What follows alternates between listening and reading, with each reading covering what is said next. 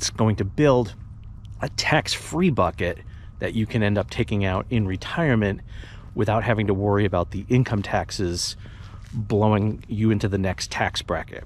Hi, this is Jeff Marsachi, the Plain English Attorney, and I'm an author, certified Medicaid planner, and an attorney with more than 25 years of experience running my own firm.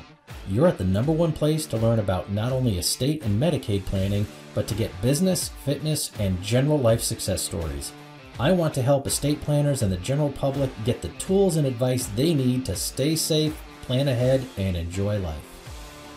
Hi, this is Jeff Marsachi, the Plain English Attorney, and today I'm just going to talk a little bit about finances, and in particular kind of, tease the Gen X and Millennial retirement system that we're going to turn into a video series pretty soon. All right, so I just want to make sure that we're highlighting things, and when I say Gen X and Millennial, I'm talking about the age bracket, because too often I end up seeing people who are in that Gen X and Millennial area get pushed into doing things one way or another when really there needs to be a mix. And the big problem that you can fix now is the overfunding of IRAs and 401ks with pre-tax dollars. All right, so let me talk just a little bit about what that overfunding is and what it looks like. And it's unfortunately something that the baby boomers and older generations are really starting to see a problem with. They've been told their whole life, oh, defer taxes, defer taxes, defer taxes. When you get into retirement, your income is going to be so much lower so that the rates are going to be lower. So go ahead, put that money in. The problem is people have been overfunding 401ks and then putting whatever they can into IRAs. The real savers are the ones who are having the problems now. So they end up in an area where the government's saying at 72, you got to start pulling money out, and it's so much higher. Their tax brackets may be even higher than when they were actually working, and they've got these huge balances in these tax-deferred accounts, and those income taxes are going to have to get paid at some point.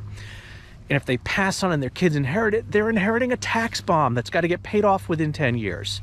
So that becomes an issue. What can be done now? That's why we're talking about what can Gen X and Millennials do with retirement planning so they don't end up with those tax bombs.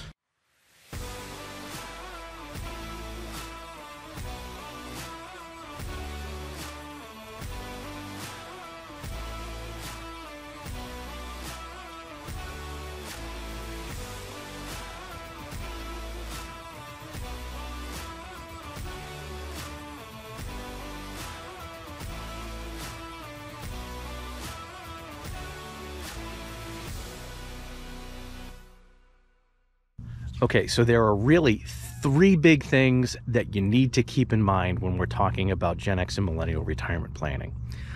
The first one, look, this is a slam dunk. Go ahead and put money into that 401k as high as your company is matching it. It's free money. Take it. If your company's going to match up to 4% of your contributions, but you can put up to 8% of your income in there, only do the 4 so that it matches. You don't want to overfund your 401k either, because there are other better options. Okay, second thing or second level that you're going to look at is see if you're eligible to put money into a Roth IRA. In other words, you're paying the taxes up front, but that money's now going to grow tax-free, and when you take it out, it's also tax-free. Unfortunately, you're kind of limited here to only about $5,000 or $6,000 a year, depending on what your age is, but it's going to build a tax-free bucket that you can end up taking out in retirement without having to worry about the income taxes blowing you into the next tax bracket.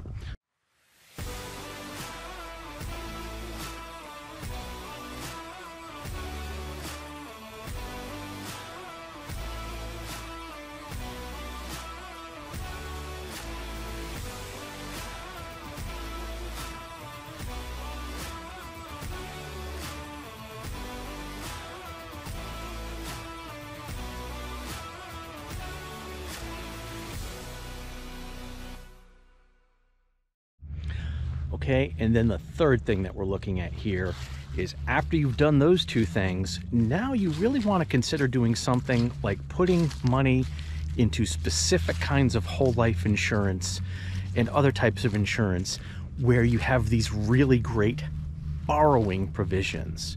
So for your own retirement, what you're really doing is you're building up this kind of tax-free bucket where you can borrow against the death benefit, and you're putting your post-tax dollars into it, so that even if you're paying, say, oh, you're paying 4% to, quote, borrow your own money. Well, no, you're borrowing it against the death benefit. And at the same time, you're never paying it back. It just gets deducted from the life insurance when it pays out when you pass on. And believe me, 4% is a lot better than, say, you're looking at a tax bracket where suddenly, it's being proposed 39.6% tax bracket. If you're up in those high tax brackets, pulling more money out of an IRA into that bracket, that's just going to end up killing you with taxes. So those are really the three levels that we're looking at for Gen X and Millennials to be putting their money in, so when it comes out during retirement, they're not going to get killed with taxes, and at the same time, it's going to help fund a really good retirement for you. So just three things to think about. Like I said, we're probably going to be having a video series put together on this pretty soon. But for now, if you've got to the end of this video, please like, subscribe, turn on notifications. And as always, stay safe, plan ahead, and enjoy life. We hope you found that information useful and easy to understand. To keep getting this great information, please like, subscribe, and turn on notifications.